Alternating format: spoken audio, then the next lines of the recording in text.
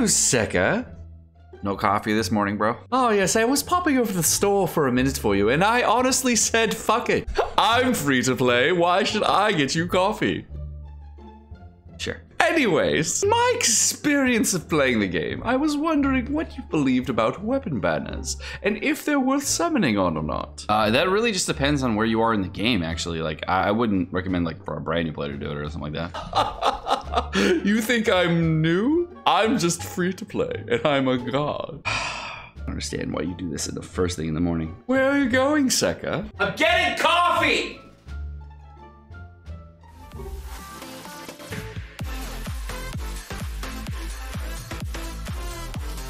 All right, so yesterday I polled you guys and I was really surprised at the results of the poll. I asked you guys if you guys will ever summon on a weapon banner. Thank you for responding. And I wanted to make a video regarding this topic. If you didn't get that notification, you forgot to hit this red button over here and then turn that one on and hit the all button. If you are a brand new player and you're considering summoning on a weapon banner, this is going to extremely hamper your enjoyment of the game because your character roster is not filled out enough to start summoning on a weapon banner. You're going to feel like you're locked into specific characters and you can't, you know, try out different things.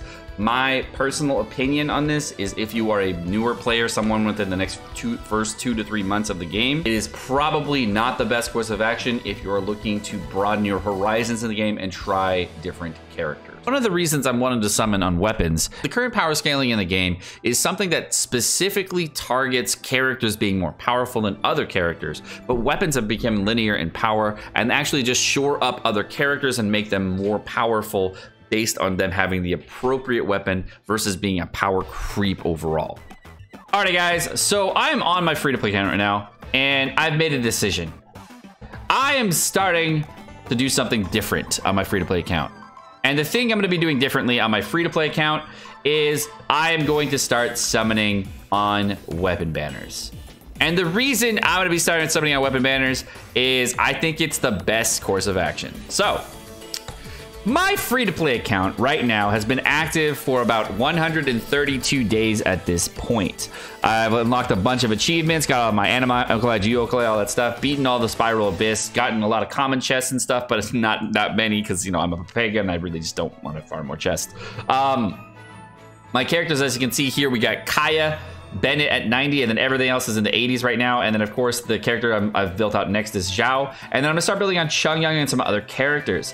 But what I have noticed is, as time has gone on, is the things that I can't build. As you can see, there's all these other characters here that I haven't built. By going back to my character screen here, I can't build any freaking characters because, you know, moral wits are a huge problem.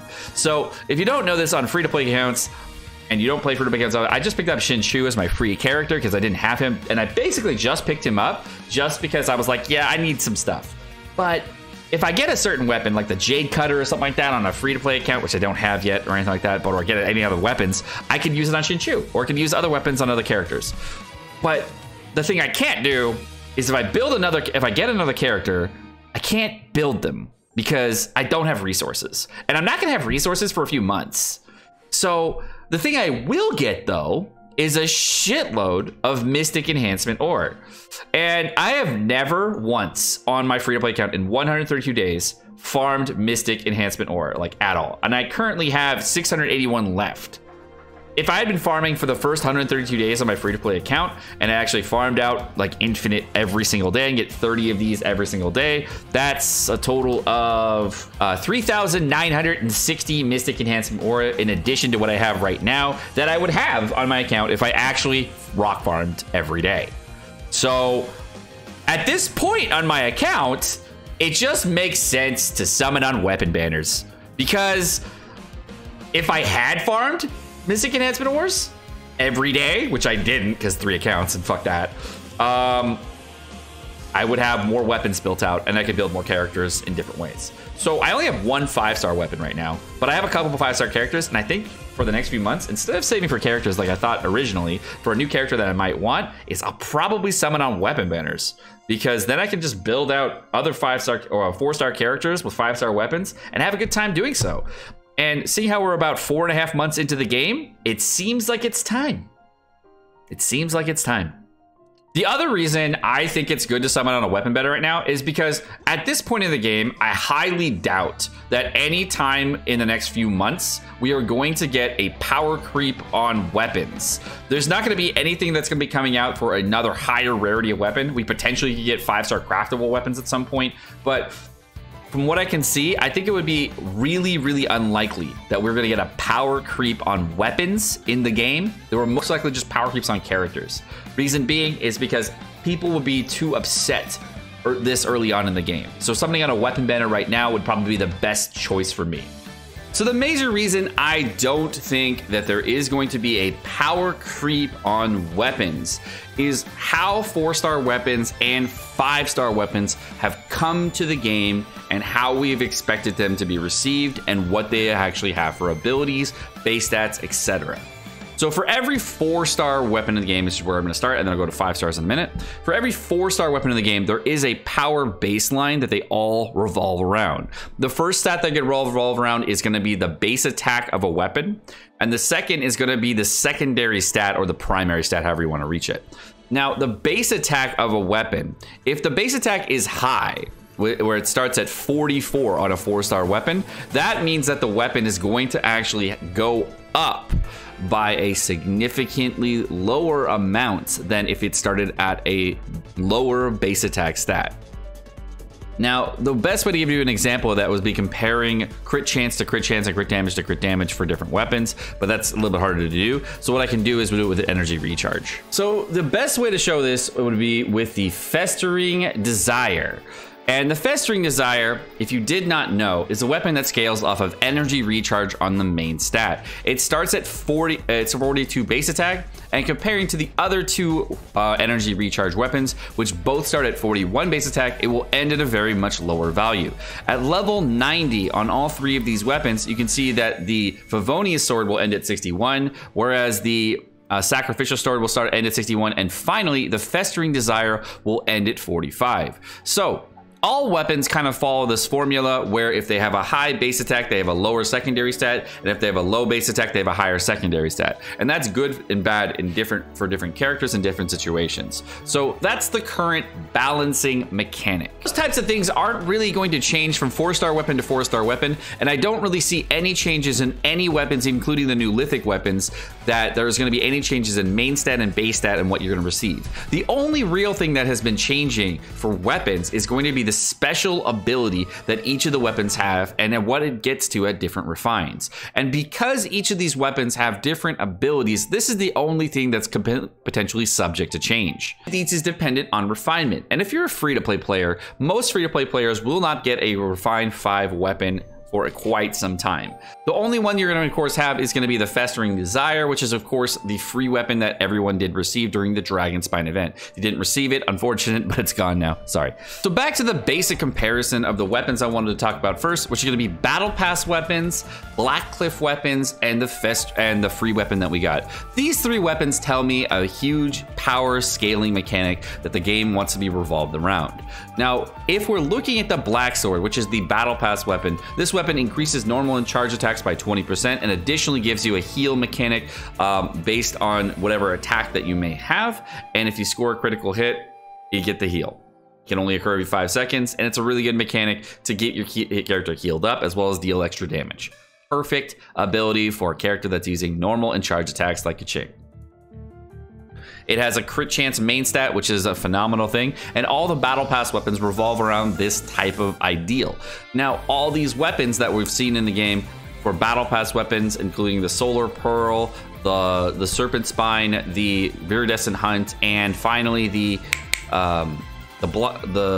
Deathmatch, all of these weapons are the current main DPS weapons that you should be using if you have a Battle Pass, and that's what they want the game to revolve around. In order to improve the power scaling for weapons, they would have to change the balancing of 4-star weapons and give us a different type of weapon. So we go to a Blackcliff Longsword. A Blackcliff Longsword is the current Star Glitter Shop weapon. this current weapon is a weapon that you have to purchase with Masterless Star Glitter and gives a crit damage stat as well as after defeating opponents, attack percentage stats, which a lot of people don't really like because it's really hard and finicky to use. Now, the reason these three are the kind of the baseline of where I think that we're gonna see a lot of weapons is because of the new Lithic Blade. The interesting thing about the new Lithic weapons is that the Lithic weapons have the same stat, where if you're looking at both Lithic weapons, they both will have the same special ability with different attack percentage modifiers. And these attack percentage modifiers, by the way, are equivalent to other weapons with attack percentage modifiers. For example, a Royal Longsword, of course, will start at 42 base attack and get an attack percentage amount, and of course have scaling crit chance as a passive ability, which will be different, of course, than the Lithic weapons. But both of these Lithic weapons have the exact same passive, and it's going to be linear for all the Lithic weapons, as well as these are all the ones specifically for Leeway. There's going to be an entire set for Mondstadt characters as well. So that means the 4-star scaling is going to remain linear, and they're not going to improve from this point on. Now let's go into 5-star weapons and talk about those very briefly. Now the 3 5-star weapons I want to go over, of course, are going to be the Aquila Favonia, the Primordial Jade Cutter, and the Summit Shaper. Now the reason I want to go over these 3 weapons specifically is there's 2 event weapons and 1 weapon that's going to be on every banner going forward, which is the Aquila Favonia. Now the Aquila Favonia is by far one of the best weapons in the entire game for a physical based character, and it's the best weapon in the game for, of course, a physical based Jean as well as a physical based Kaching. But you know, physical based DPS is kind of hit and miss depending on how you look at things. So looking at the Primordial Jade Cutter, this is an HP based weapon that of course has a similar passive, but it still falls along the same rules. Now the Primordial Jade Cutter is the first weapon of its class to actually go outside of 46 to 48 base attack. No other legendary weapon has ever gone below 46 base attack before the Primordial Jade Cutter, which is the reason I wanted to talk about it. So what that means to me is that secondary stat values of these legendary weapons or 5-star weapons is going to be the thing that's going to really improve the secondary stat to another level, because at maximum it's at 44% crit chance, which is a very high amount of crit chance. But that means that you're going to hit for significantly lower. And the way they shore up that is by giving you, of course, a special ability that makes you hit harder. Now this leads me to believe that there is a set power scaling for 5-star weapons, and all 5-star weapons are going to follow that same criteria, and 5-star weapons going forward are going to be pretty linear. Now I don't expect there to be a 5-star weapon power creep for quite some time, because every single weapon that's come out for the first 4.5 months has been of the same power scaling for both 4-star weapons and 5-star weapons. The Lithic weapons are nothing different than all the other ones. The only difference between that is that the Lithic weapons can hit harder, but they're going to require you to have a significantly higher crit chance and crit damage value on your substats if you are going to be using very much less characters from Leeway. Alright guys, well, my name is Sekapoko. Thank you so much for watching. I hope you guys enjoyed this video. I hope I helped you out with some insights of where I'm at currently as far as what I believe the game direction is going to be, and potentially what we could see for character banners going forward, as well as weapon banners going forward for different scales of power creep. Have a great day, guys. Peace.